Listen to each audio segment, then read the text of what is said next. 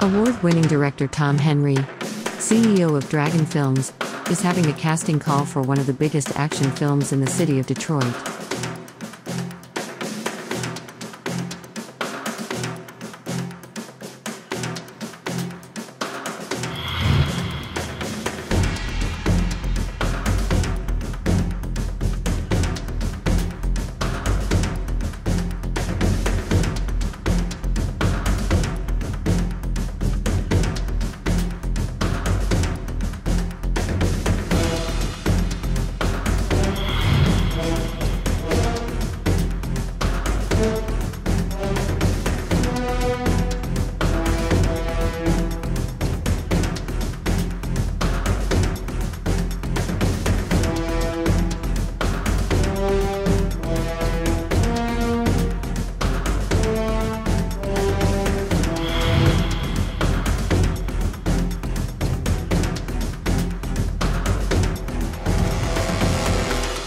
Casting for Tom Henry's next action film, Deadly Retribution, will be Saturday, October 16th.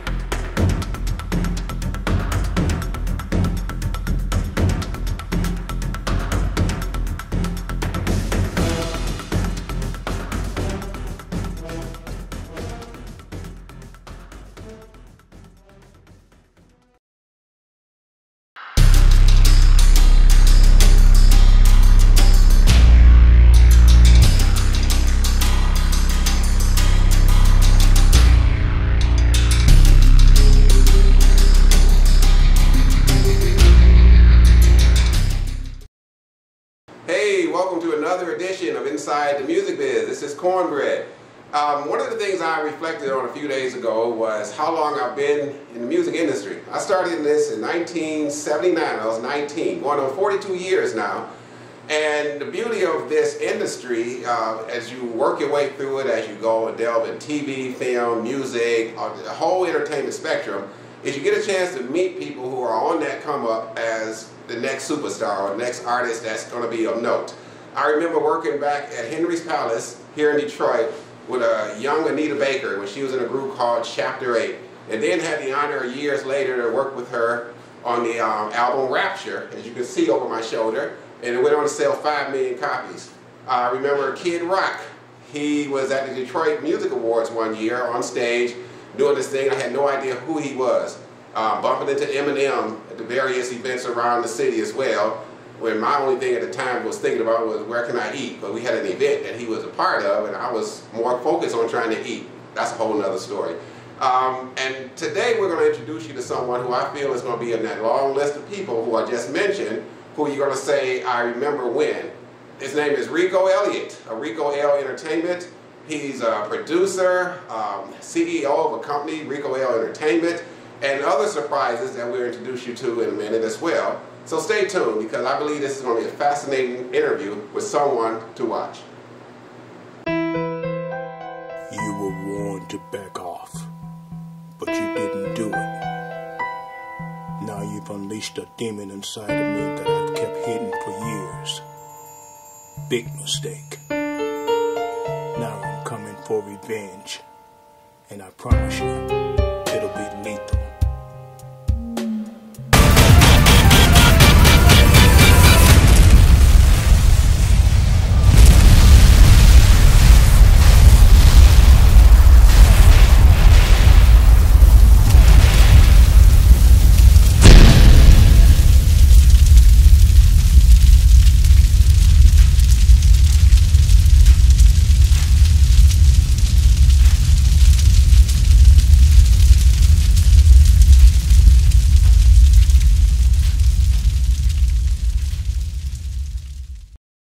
Hey, ladies and gentlemen, we are back with Mr. Richard Rico El Elliott of Rico El Entertainment. How are you doing today, sir? I'm doing fantastic. Well, how are you? Doing great. I've been anxious to have you in our seat because there's some exciting news coming up a little bit later that you want to share with us and all. But just to get an overview, can you tell our audience about you and Rico El Entertainment and things they would like to know? Absolutely.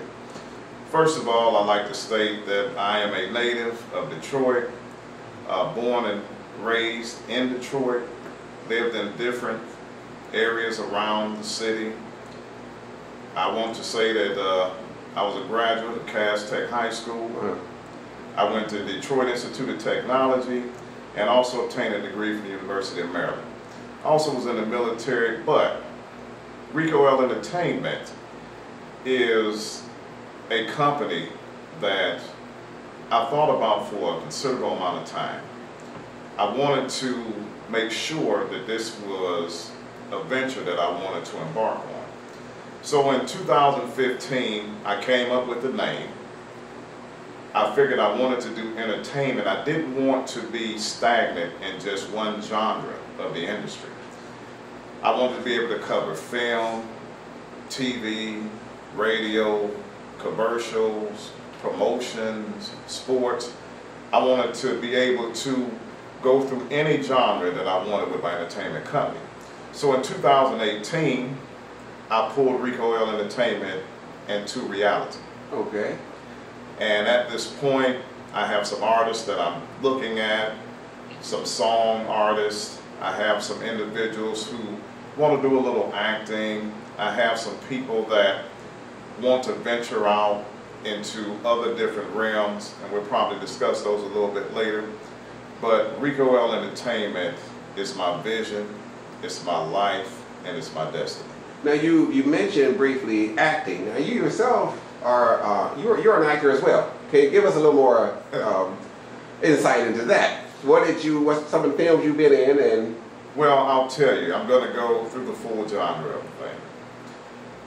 There's a man by the name of Tom Henry, who is the CEO of Dragon Films. Tom, I used to see him around all the time, and I never knew that he was an actual film director and producer. I didn't know that. So one day I was working out in the gym, and he came to me and he said, "Hey, I have a part for you." And I said, "Okay, what kind of part do you have for me?" So you know, I'm like, wait a minute, what does he want me to play? And he said, "Don't worry, I got the right part for you. I want you to play a hitman." And I said, "Okay, that's right up my alley." And then he said, "You're not going to have a script." He said, "This particular role, the person's actions speak louder than any words that they could ever utter." And I said, "What do you mean by that?" He said, "I'm going to have you do certain things that other people haven't had anybody else do in any previous films that you've seen before." And I said, "Well, what would that be?" He said, "Just trust me. Just trust me." That's all like Tom. Yeah. I said, "Okay, no problem." So I had a role in a movie called The Act of Vengeance. I played the #2 hitman, Kango. And then I had a role in another movie which was called Fatal Brew. The Fatal Brew portion, it was a little limited. It wasn't a leading role because of some situations that happened that required me to only have a limited amount of time. Okay. But it was a very good adventure. It was a very good situation. It made me sit down and really think about the industry. And that was one of the reasons as well as me focusing on bringing Rico El Entertainment into view. So it was the initiative on Tom's end that got you into, like, kick your dream into high gear. Absolutely. When I saw the enthusiasm, when I saw, you know, if you could have seen Tom's face when he talked about Dragon Films, when he talked about movies, when he talked about commercials, when he talked about documentaries, back then, Tom was even talking about something that we call now podcast. He didn't have the vernacular, the verbiage for it, but now we talk about them and call podcasts. Okay. And I've always been fascinated with the movie industry, on how things were done, the music industry, how things were done, the media industry, and the overall entertainment industry. Okay. And that's why I decided to dabble in it and to raise up Rico El Entertainment. Now, with the Rico El Entertainment, again, are you going to use your acting, when you get acting jobs, will it be under the Rico El Entertainment banner, or will you be part of whatever that company is at the time? Well, if I am lending myself out to assist in any type of acting, then that would not be up under Rico El Entertainment due to the fact that it's not me. Now, if that was a film that I was producing, of course it would be up under Rico El Entertainment. But I would lend myself out to anyone that came to me and said, hey, I need your help, or I want you to play this in this particular film. Then I would go up under their banner. Now backing up a little bit with the acting and all, you and Tom came up with a signature move for your character that to this day, that movie was shot, what, 2012, I believe, right? Absolutely. And to this day, people are still talking about that signature move. So can you give a little insight into that and how it came to be? And first of all, how did you feel about doing that? You know, I call you the gentle giant type of thing. You got this bulky presence and all of that, but you're very down to earth, more philosophical in person and all. I'm quite sure you can, you know, do some damage if it came down to it, but you're more mellow than what your character was. So how did you approach doing that character and talk about that signature move? Well, first thing I would like to say, because now the visual for me, I'm not as big as I was due to the fact that I had COVID a year ago. So that took a toll on me. So now instead of me being 250 and bench pressing Buicks, and like he would like to say, and just throwing around thousands of pounds of weight, you know, I have to rebuild. I'm at 210, but I'm coming back, and I'm coming back strong. But the signature move that Tom told me about, he said a neck breaking scene. So of course myself, I'm trying to figure out a neck breaking scene. And what he stated is that I was going to rotate the neck and do a total 180. So I'm thinking to myself, now how is that going to happen?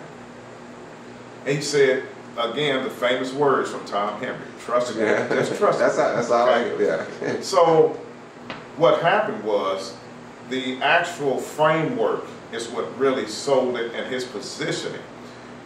I'm not going to give away his secret, but the way that it was done was unbelievable, and the actual outcome was even more believable. The audience reaction, yes. Because if you are not a person that's on the set and see the frames that we did, you would never believe that this would have happened, because it just, the way and the precision of the neck being turned and the actual cracking noise of the neck and the facial expression of the other actor, it was unbelievable. That's something that I haven't seen in any major film. Right. So it stands out again to this day. Kendall, what do you got to say about that?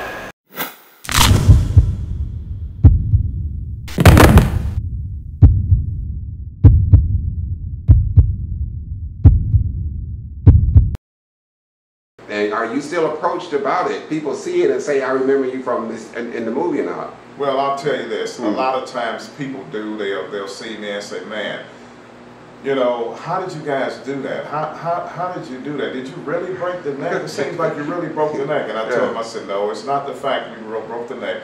It's the fact that there's a person by the name of Tom Henry that really knows how to create certain types of scenes and get the real out of it. Okay, that's great.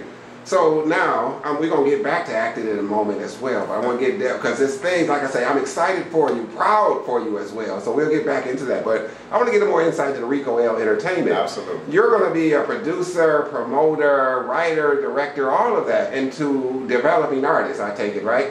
Yes. Now, what are you looking for when it comes to an artist, and what should they already have on the case before they even think about emailing you or approaching you on the street? The first thing that any artist should understand is that they need to be unique. Their sound needs to be unique. Their walk, their talk needs to be unique. When people are artists, unfortunately in the realm right now, there's a lot of copying. Everybody wants to be like the next person. But when you have your own unique sound, your own unique niche, that's what sells you, and your signature move. A signature move could be a dance move, it could be a hand wave, it could be a certain facial expression, but you have to have those things. Now, last but not least, you must have the utmost confidence and the ability to believe in yourself and believe where I'm going to take you. I have a saying, fear is not an option. It's not an option. And that is something that you have to step out on faith, in order to be able to accomplish and do.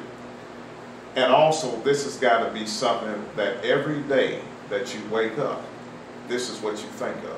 So Rico El Entertainment will take someone, let's say you're going to a club or you're out at a karaoke bar and you see someone with that raw talent, but some of the other elements may not be in there, the confidence or the style or whatever. Would you be able to pull that out? Would you see something in that artist to say, if I work with you, I think we both can get to the top? Well, if I view somebody, if I was to go into a club, a karaoke bar, even a concert, you know, there's a lot of local people in Detroit that hold minor concerts. I can pretty much look at that individual and see if I can pull something out of them. Once you have communication with a person, a certain type of communication, you can learn what they're about, and you can learn just by having a certain type of vocabulary. Okay. If they are really willing to go the distance, and this is something that they really want to do. Everybody has rough corners, they have rough edges. And sometimes it takes another person to help smooth those rough corners down and those rough edges out. So would you look more for determination versus talent, because talent can be learned, or determination is something that's already there? You have to have both. You have to have some talent and some determination. Think about this.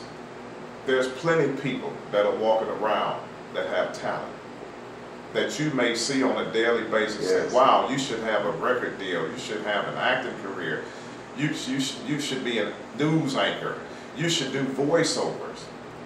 But they never went the distance. Why? Because they didn't have the determination. And that's one of the things that you have to incorporate. That's something that's bred inside of a person. That's not something that you make up, that's not something that you acquire. Just like yourself inside the music biz.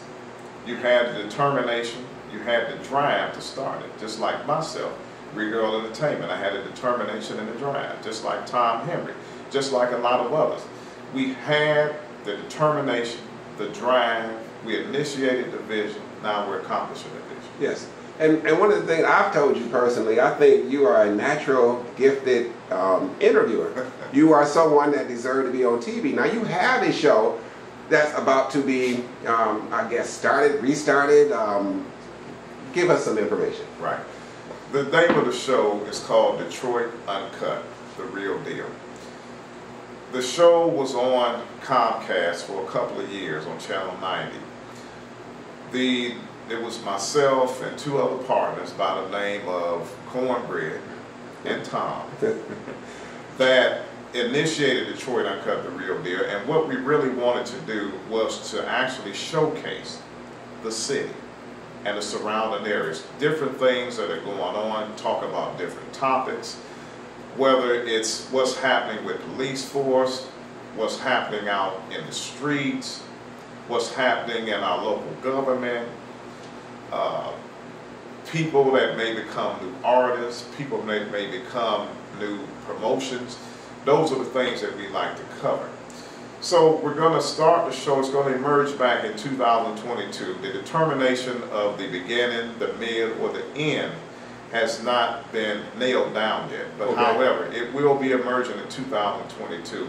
Matter of fact, I posted up some information in reference to auditions that will be coming up, the individuals that we're looking for, where they can send their bios, their headshots, their resumes, all the information that they feel that we need to make a decision on them to come on the show. So now the show Detroit Uncut, The Real Deal will deal with more than just the entertainment part. You're saying, you mentioned police brutality, city elements and things like that. Exactly. So by the way, where will it be shown at? Is it an internet show only? Is it going to be cable? What? Well, at this particular time, it used to be cable. But we're possibly going to make it an internet show. We're going to go look at many different levels and see where we need to place it, because we want to get the maximum amount of volume, the maximum amount of subscribers, people to come on to see the show, to like the show, because we want to take this show to many different levels. So it's going to be a mixture of everything. Entertainers will be on one week, you'll be talking about politics the next. You'll have a serious segment 1 minute, and then it might be something more lighthearted, you know. So it's a show everyone can enjoy. Yes, it doesn't matter anything about who you are, where you come from. We want to produce a show that everyone gravitates towards. We want people to, when it's this time slot for Detroit Uncut, the Real Deal, we want them to leave the news, we want them to leave the sporting events, we want them to leave all the world situations and come to Detroit Uncut, the Real Deal. For that show, what would be an ideal interviewer, guest for you to interview? I think you're a natural interviewer. If you had your choice of someone to sit on a set with you and say, finally I get a chance, who would be that ideal guest? I'm going to tell you, my ideal guest on Detroit Uncut, the Real Deal, because we shoot high, we reach high, would be Barack Obama. Wow. That would be the person that I really would feel like I'd achieve, because of the fact that Barack Obama has done, he did so much in his 8 years. He transitioned this country from a very dark time into a lighted time. He had poise, he had understanding, he had care and commitment and dedication as the president and the commander-in-chief. And that would be my ultimate interview, would be with Barack Obama. Wow, slash Michelle Obama. Oh, okay. I like that. That is aiming high. It raised my eyebrows and all. That is great. So some of the elements of, who are some of the people behind the scenes? I know you have, like for the audition panel, you have a young lady named Shannon Coffey. Oh, okay. Shannon Coffey is I can just say, use the word, she's a plethora of everything. Shannon Coffey owns a consulting firm, business consulting firm. She owns a notary. Shannon has 2 master's degrees. She's well versed, just totally knowledgeable, and she is also the president. I made her the president, functioning president of Rico El Entertainment, due to the fact that she has a lot of energy, she has a lot of knowledge, and she has the dedication to get things done. And when I need the ball to be picked up and ran with, she is very proficient in making sure that things get taken care of. I like that. So great, great. Nice to have someone like that on your team. Where do you hope to have Rico El Entertainment and Detroit Uncut go in the future? What are some of the visions that you have for it? I'll put it like this. There's not a corner that I don't want to turn. There's not an upside that I don't want to hit. I want Detroit Uncut, the Real Deal. I want Rico El Entertainment on the lips, on the minds, and in the hearts of everyone. Okay. I like that answer. So you just smoothly go and you can hold a great conversation. This is why I say next year at the Detroit Music Awards, you're going to be there. I got to Shanghai you to get you in there, or you got to do this because you are a natural. And with some of these acts that are coming up, as I told you before, at the Detroit Music Awards, which we cover every year, a lot of the artists, I have no idea who they are. But you have a way of talking to people and just getting right to the essence of it, like you're the best friend and you just met them 5 minutes earlier and all. So we got to have you on there and all of that. So that's the main thing I'm saying. You're drafted, Rico. Now the big, first before we go into that, the big news and all, I want to take a break right here. We're going to talk about some very exciting news. As I said, I'm very proud of you on this, and I want you to give some much detail as that. But we'll be right back in a second.